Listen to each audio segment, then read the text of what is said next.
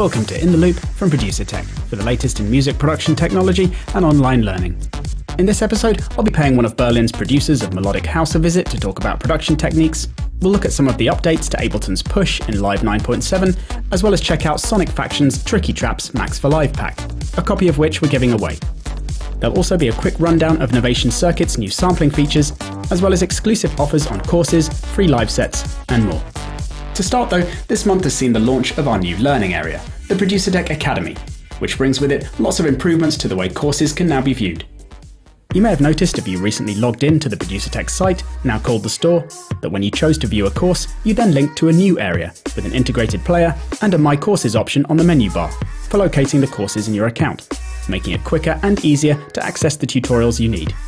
Totally new to this area is a Browse Courses feature, which now means you can stay in the learning environment while searching for other courses in our library, which can be done by software type, skill, or genre, making viewing of the free sample modules easier than ever before. Going to producertech.com/academy or clicking on the Academy logo takes you to a useful search page for quickly locating any courses by name. And if you really like a particular tutorial, then you might want to save its URL, which you can then just paste in or double-click to route straight back to that lesson, which is another handy new feature. To celebrate the Academy launch, we're offering a one-time 50% off code for your next purchase, which is valid until the end of September. Just type ITL E1050 into the coupon code box on the store when checking out to apply the discount. Now let's look at some of the new push features that are on the way in the upcoming Ableton Live update. First up, the new colour palette that appeared a while back in Live is now accessible from the hardware, where holding down Shift and then hitting a track select button, a clip in session view, or a drum pad when playing a drum rack, opens up a colour wheel from which your desired hue can be chosen. The ability to define the input and output routing for tracks is now available by going to the individual track mix mode display and then hitting the input and output button, where you then get all of the I/O controls from the software mixer, so monitoring and all input and output routing options. Note mode for drum racks and simpler slices now gives you more pad performance options, toggled with repeated presses of the layout button, where there's now 16 velocity mode, which gives you the 16 pads alongside the grid normally used for loop selection for playing the selected drum or slice at one of 16 velocity values for more precise dynamics control. And choosing a velocity here then allows the selected sound to be sequenced at that level in this or the other layout modes, which is really handy.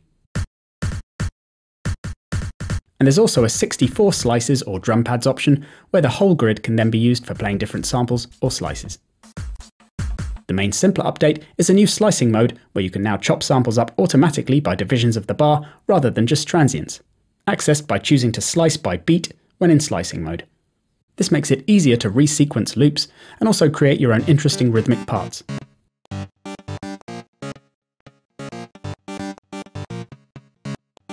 For example, here's a loop loaded into Simpler.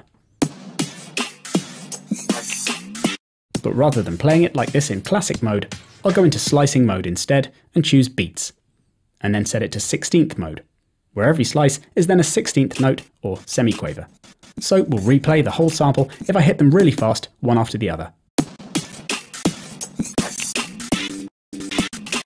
But what I'm going to do instead is record a 16th note pattern by hitting pads randomly with record quantize on. And then what's really nice in this mode is I can change Simpler's start position or nudge setting to shift all of the slices up and down, which is a really quick way of finding all sorts of different patterns. And unlike transient mode, you can move completely freely through the sample, so slices can start from any point, giving you a lot more freedom to create varied and interesting patterns. And by changing both the beat division and also warp settings, I can get a lot of cool sounds too.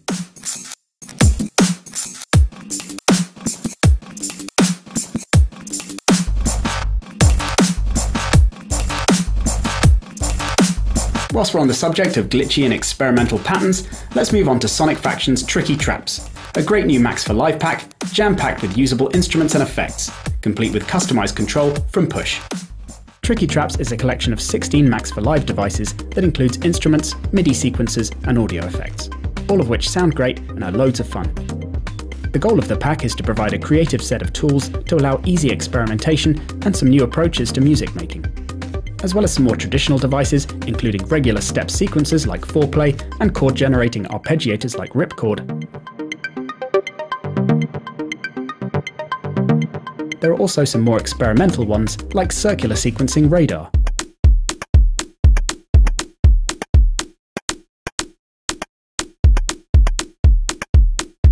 And ripple, which allows placement of triggers and re-triggers on a grid, which send out ripples that trigger whatever notes from the chosen scale that you turn on. Which is a really unique way of creating melodic parts, and is especially fun from push.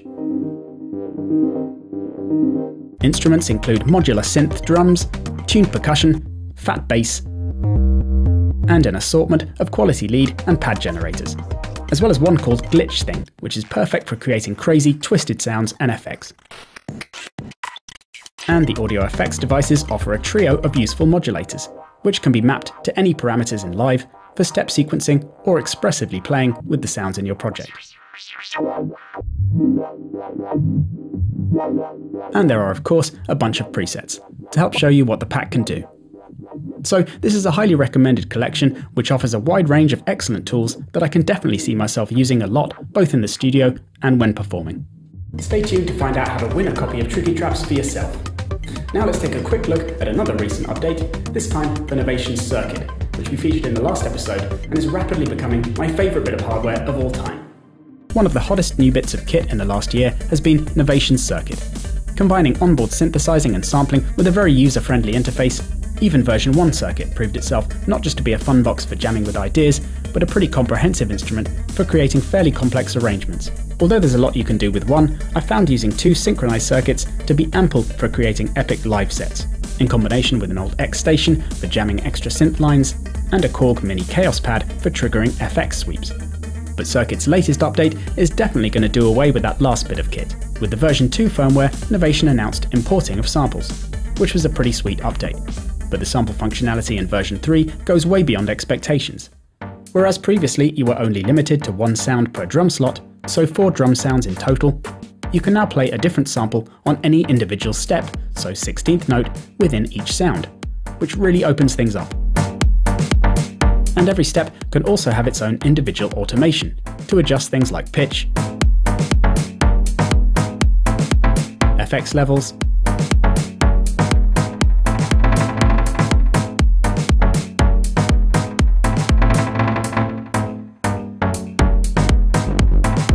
or decay, where a longer sample can now also be extended right out and even continue to sound when Circuit stops playing, in true one-shot mode.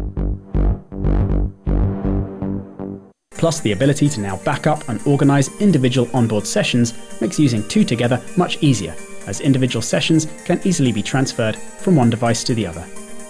For more detailed information on this update, check the Novation website or Circuit Owners Facebook group. If you want to see the hardware in action, then you can check out my live Circuit jam on Producertech's YouTube channel.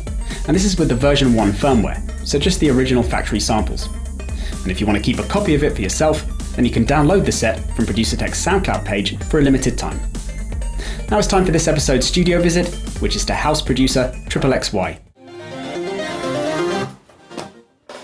Cool. So we're here today in the studio of xxxy. Hello. Hello. Where should we start? Do you want to tell us a little bit about how you got into music? The track is Forensics MCR, which is my name at the time, and the track's called First Dynasty. And it's like a sampled a uru, you know, the Chinese bow thing from a kung fu film or something, and then made a dubstep tune from it. It was very simple, but it seemed to do really well. It was very emotional. It was something that seems to happen with quite a lot of my music is the emotional aspect.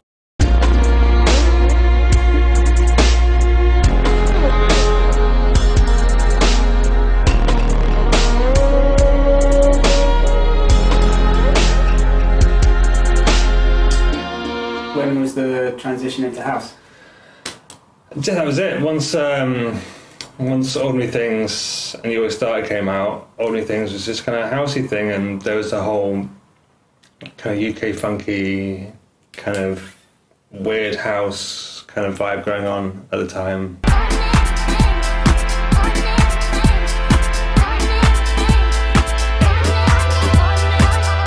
really liked playing that tempo, and I just, using different stuff that I liked, like broken beat and techno as well, and playing that. Whereas with dubstep, I was kind of confined to this kind of 140 kind of speed.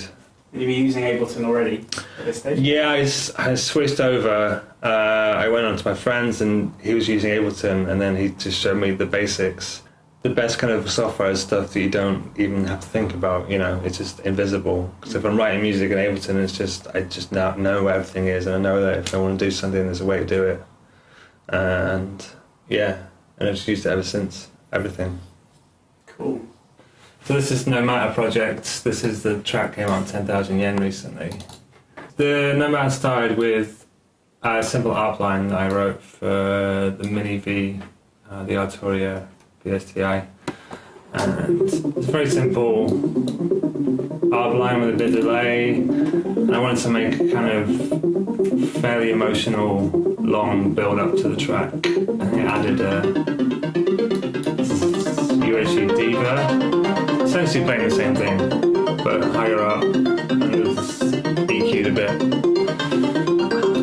so it's just the top end, and then once I got that going, I was quite into that. So I kind of wrote a kind of electro-y kind of bass line, which was also sent to the Minitor. That's for this one.